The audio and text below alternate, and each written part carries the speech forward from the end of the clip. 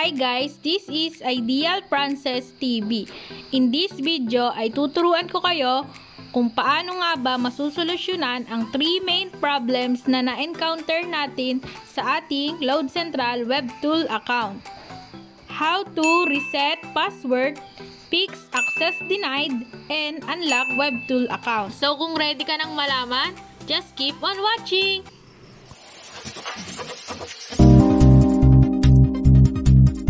How to reset password in Loadcentral. Una ay magpunta sa messaging app, then mag-create ng message. Just type reset space FL and SL, then send to 0928-506-7310. Make sure na isend ang iyong message gamit ang iyong Loadcentral retailer number at hintayin lamang ang reply nito. Take note, ang customer support ng Loadcentral ay may oras. Tuwing Monday to Saturday ay 9 AM to 7 PM only. At kapag Sunday naman ay 10 AM to 6 PM. So kapag lumagpas ka sa time schedule ng Loadcentral ay kinabukasan na ito magre-reply. Magre-reply naman ang customer support ng before we proceed on your reset password request, may we know if the reason of the reset password request is you forgot your password or just encountering login error. Ang ire-reply natin ay forgot my password, both FL and SL.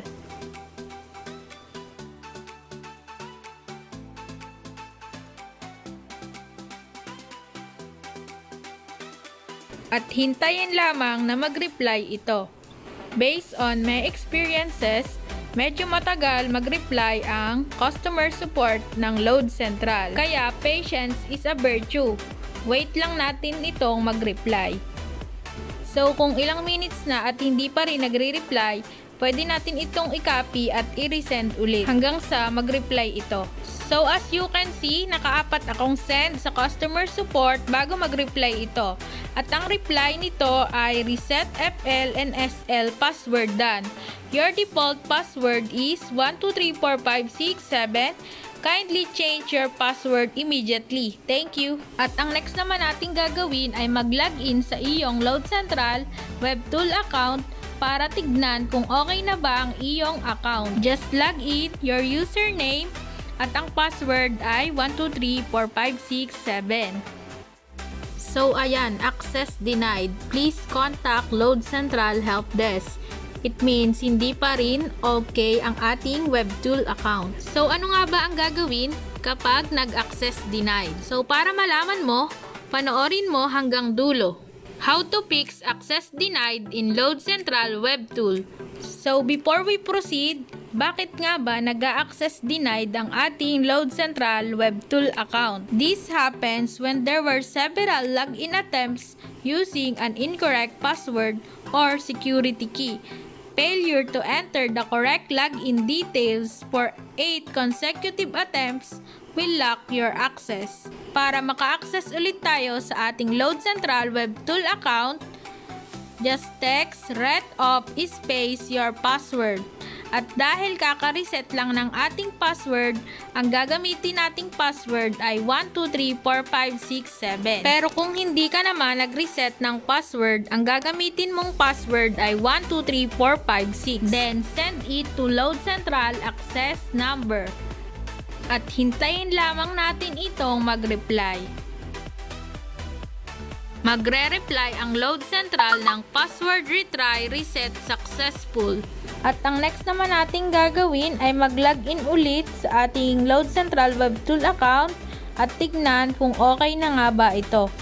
But sadly, hindi pa din okay ang ating Webtool account. Webtool access is locked.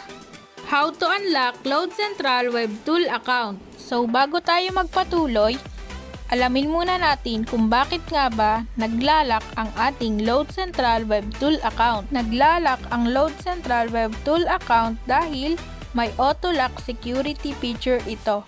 The system locks the Webtool access of all kinds of accounts every 15 minutes.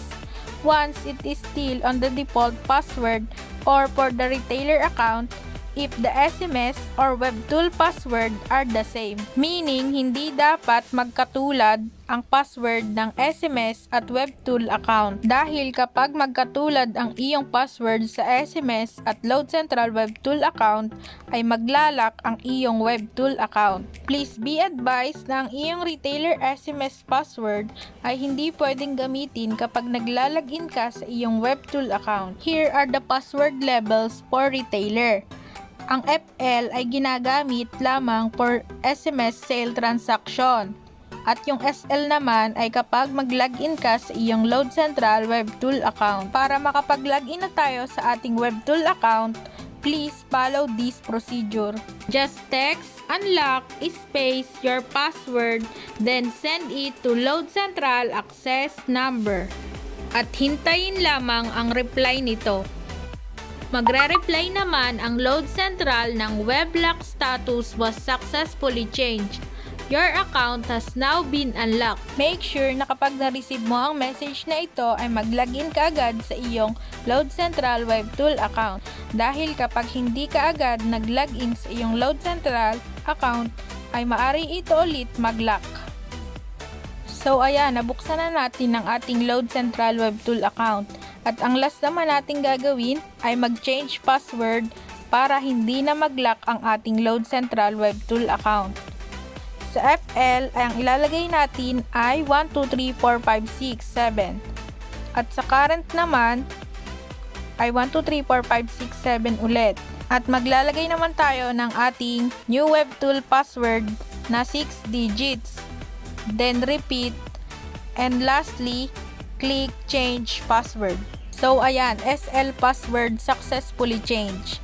Hindi na siya maglalak dahil magkaiba na ang password ng SMS at Webtool account. At pwede mo na ulit gamitin ang iyong Loadcentral Webtool account. Sana may natutunan ka sa video na ito. Don't forget to like, share, and subscribe. If you have questions or video suggestions, please feel free to comment down below. Thank you!